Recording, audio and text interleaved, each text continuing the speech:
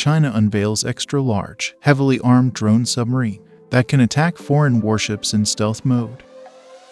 Fincantieri shrinks its S-1000 submarine for covert special operations mission. Italian shipbuilder Fincantieri showcased at IDEX its latest S-800 light submarine, designed for covert operations in shallow waters and said to have grabbed the attention of Pakistani and Gulf region customers.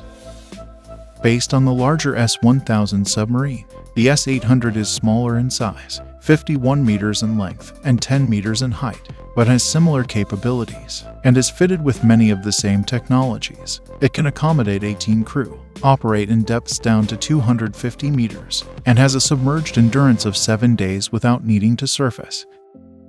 Retired Rear Admiral Marcelino Corsi, a senior consultant for Fincantieri, touted the boat's knack for secrecy. Its dimensions and hull characteristics operationally make it the most suitable strategic asset for supporting Special Forces operations, providing the ability to release and recover 2 chariots in fully covert missions, he claimed.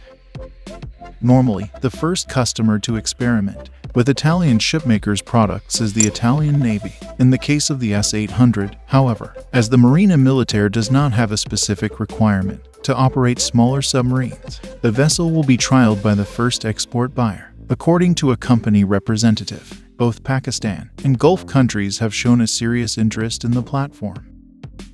This comes amid a significant regional trend in recent years, where Arab states are increasingly looking to expand their naval capabilities, especially as tensions with Iran are rising. According to a recent Nuclear Threat Initiative report, as of February 2023, the Islamic Republic of Iran Navy commands a submarine force of 19 to 27 vessels, which have given it substantial submarine capacities. Pakistan has also gone on an upgrading spree to increase its subsurface fleet, and the country previously purchased several Cosmo-class MG-110 midget submarines from Italy back in 1988.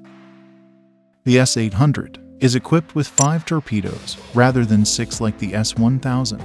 It has an automated platform control system with 4x stern rudders, which are configured in a way that increases propeller efficiency and provides higher maneuverability. The quiet operation of its fuel cell system further allows the acoustic signature of the submarine to be kept at a minimum, a critical feature during the types of missions it's meant to perform. Corsi said the S-800 will take roughly a year to build, as the larger version takes around 2.5 years to assemble. Thanks for watching.